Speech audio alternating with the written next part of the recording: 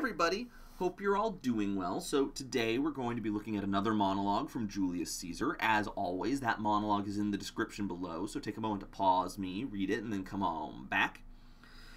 So, the last monologue we looked at in Julius Caesar was the speech Mark Antony gives at Caesar's funeral, and the speech we're looking at today is inextricably linked to that one, because this is Brutus's speech before Caesar's body is brought in front of the masses.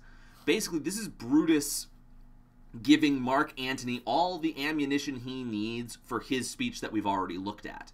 And I would highly recommend you take a look at that video again after we finish this one, because you'll notice so many similarities between both speeches, and I'll go over some of them as we talk today. So here's the thing. Brutus comes in, and he is one of the most trusted of the public figures involved in this assassination. And he comes in and he's like, okay, people, listen up. Myself and some others, we've killed Caesar. We've done so for this reason, and this reason. Does anybody have any objections? And because Brutus is A, very trusted, notable public figure, and B, he delivers a speech that is very to the point and explains everything very well, the townsfolk all go, yep, no, we don't got a problem. You are fine, Brutus. Go right ahead on with your day. And then Brutus makes the mistake and leaves and lets Mark Antony talk, and Mark Antony undoes everything Brutus just did. So let's take a look at then what Brutus says in this. So, first of all, he uses that Romans countrymen line that Antony steals in about, 30 seconds. And he talks about how, he has his honor, which they all know. He also, is like, look, I want you to listen to this. I want you to listen carefully. I'm not trying to rile you up. I'm not trying to change your mind. I just want you to listen and make your own judgment. And he goes on to explain that he did love Caesar, and he thought Caesar was a great man, that he was valiant, he was fortunate, he was a joyful person, and it was all good. But because of Caesar's ambition, he had to die. And that is what is important about Brutus' speech, is he doesn't make Caesar appear to be a bad guy. He says Caesar has a lot of very good qualities, but unfortunately there was the one quality, the ambition, that is the reason that he needs to go. And he lays all this out for the people and lets them be the judge. He doesn't try to sway them one way or the other. He's already done the deed. He cannot unstab Caesar. It wouldn't work. It doesn't work that way. So all he can do is present the facts, and he does so, and the people are like, no, that makes a lot of sense, Brutus. We have no qualms with you. Which is really amazing when you stop and look at what Antony has to do a couple minutes later to rile them up. Antony goes full emotion. Antony goes full, my best friend is now dead. You all saw that he did this, and he was a great fellow, and why are we not angry that he's dead? Whereas Brutus is just like, he's dead. This is why. Let's go.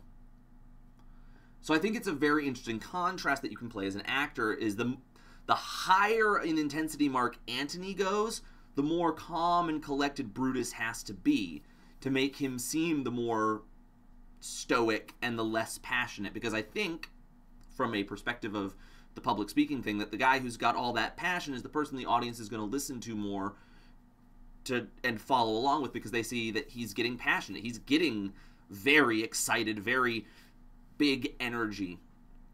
And we have a tendency as the human race to kind of follow that. So when we look at this monologue as an actor, what I'm looking at here is, again, there's a sadness to it, because he did just kill somebody that he very much loved and respected. But there's kind of a finality to it. Again, as I said, he knows he can't undo what has been done. All he can do is plead his case and let the jury decide. So here he goes. Be patient till the last, Romans, countrymen, and lovers. Hear me for my cause, and be silent that you may hear. Believe me for mine honor, and have respect to mine honor, that you may believe. Censure me in your wisdom, and awake your senses, that you may the better judge. If there be any in this assembly, any dear friend of Caesar's, to him I say that Brutus's love to Caesar was no less than his. If then that friend demand why Brutus rose against Caesar, this is my answer. Not that I loved Caesar less, but that I loved Rome more. Had you rather Caesar were living and die all slaves, than that Caesar were dead to live all free men? As Caesar loved me, I weep for him. As he was fortunate, I rejoice at it. As he was valiant, I honor him. But as he was ambitious, I slew him. There is tears for his love, joy for his fortune, honor for his valor, and death for his ambition. Who is here so base that would be a bondman? If any, speak, for him have I offended. Who is here so rude that would not be a Roman? If any, speak, for him have I offended.